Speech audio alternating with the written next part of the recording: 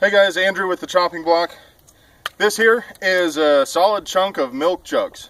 I cut them up into little pieces, melted them down in the oven, and I want to see if it can stop a bullet.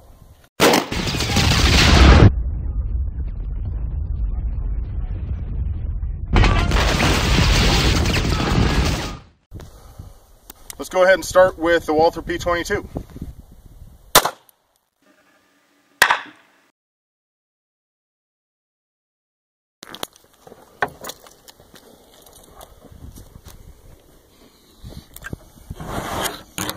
Okay, well that's not very surprising. I was pretty sure it'd be able to stop the 22. Can't really tell how far it went in there and stopped it.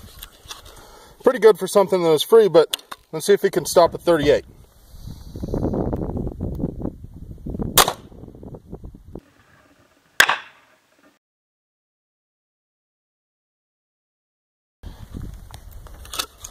Wow, it didn't get very deep in there at all. That's the bullet.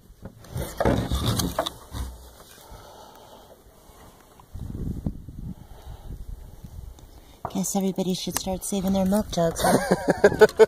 Right? Okay, this is going to be 158 grain, 357 Magnum. Well, that's not too surprising.